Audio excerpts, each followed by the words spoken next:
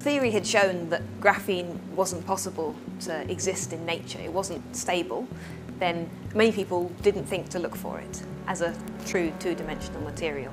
And Andre Geim and Kościuszko decided that this was not necessarily true, and so they went looking for it. And the way that they went looking for it was using, as you've probably heard of, the Scotch tape method, which involves sellotape and a piece of, not pencil, but of high purity graphite. How do we go from this layered material to getting a single layer? A layer that's only one atom thick, a layer of graphene.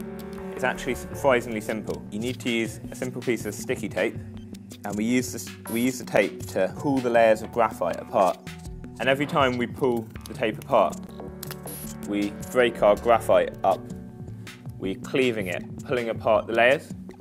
So the pieces of graphite we had in here originally would have contained many thousands of layers.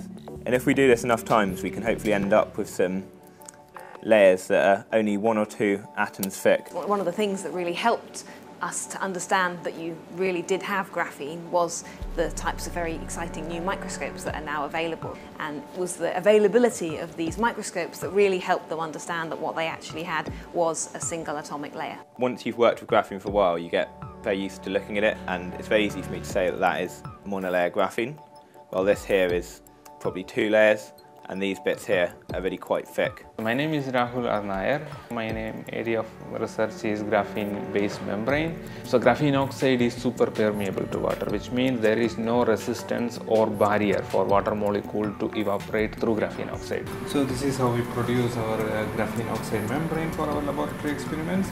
So we use this kind of porous support material to deposit graphene oxide sheet to make a freestanding membrane.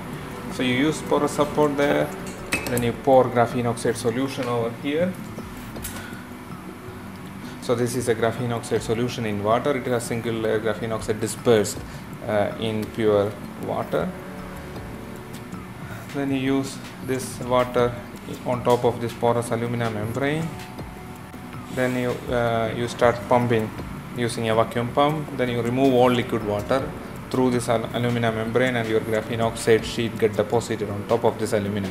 And finally, after drying, you can peel it off this freestanding graphene oxide, and you can study membrane property, or you can also characterize this membrane using different technique. Graphene oxide was shown by Rahul in the physics department here to have high permeability to water, but to be an effective barrier to all kinds of other things. One of the ideas is to use graphene as a type of nanomembrane or filter, and that harnesses the fact that graphene is very impermeable. It's even very light gases don't pass through, and that means that if we were able to tailor the size of the pores within the graphene lattice, it might be possible to produce a very selective filter, or perhaps use smaller graphene sheets and use the pathways in between the sheets in order to tailor the porosity or the permeability of the membrane. 40 years ago or so, desalination used to be based mainly on thermal methods, whereby you would use high temperatures to separate